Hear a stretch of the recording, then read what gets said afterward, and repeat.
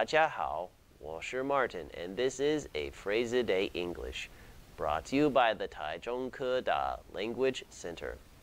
Today's phrase is to get out of hand. And you can translate this in two different ways. You can translate it the literal way, as in 脱缰之马, or the figurative way, as in 失去控制.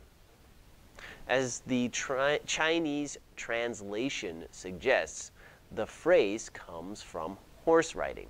You see, when you ride a horse, you have these ropes in your hands called reins.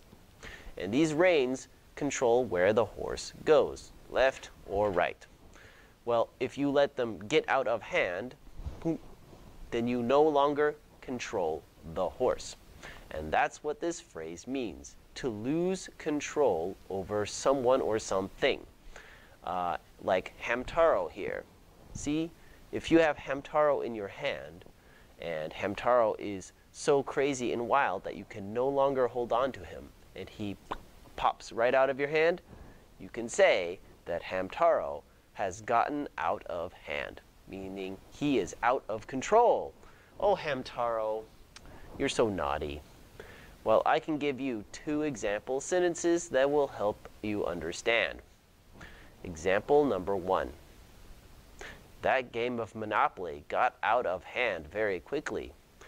Mark got so angry that he attacked Benny. Example 2. That party's starting to get out of hand. Maybe we should call the police. Okay, that's it for today. Thank you all for watching. And remember, make sure your Hamtaro never gets out of hand. All right, bye-bye.